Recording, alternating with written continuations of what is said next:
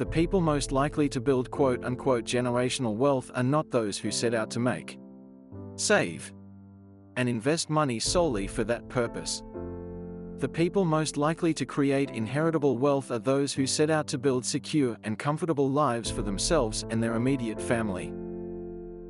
Excluding those who possess inherited wealth, most people work to earn money to live and survive in this world.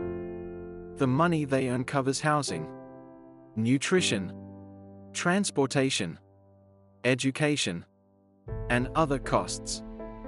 Only a small percentage of workers manage to accumulate enough money or assets to bequeath to their children or grandchildren after they die. Of that smaller group of people, the accumulation of generational wealth is not intentional. It is the result of those people accumulating money to stave off potential life risks. Much like Maslow's hierarchy of needs, there is a hierarchy of risks or threats to your existence and quality of life. The battle to provide food, clothing, shelter, and transportation is the first level.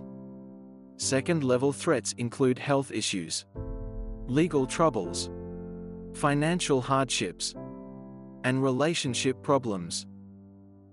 Rather than living life thinking that everything will work out well, the more cautious people among us spend considerable time thinking about the likelihood and impact of these hardships on their life, should they occur.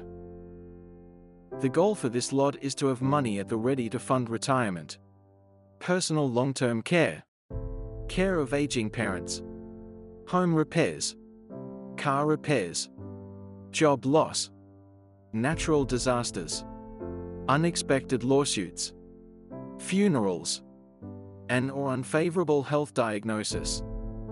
These people understand that ignoring these risks can turn their status from fine to flat broke in a short period of time. Consequently, they work smarter to earn more and spend less. To better our chances of creating what is called generational wealth, we must focus on our personal survival and the survival of our immediate family. That is, work to cover our basic needs, unexpected risks, and future wants. Here are some of the things you may find when adopting this method of thinking.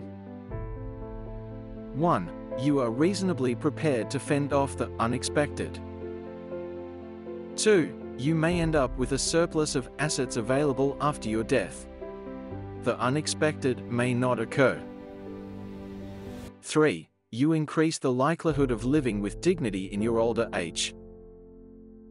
4. You learn that the prudent few are not ultra-greedy, they are ultra-sensitive to human frailties. What do you think?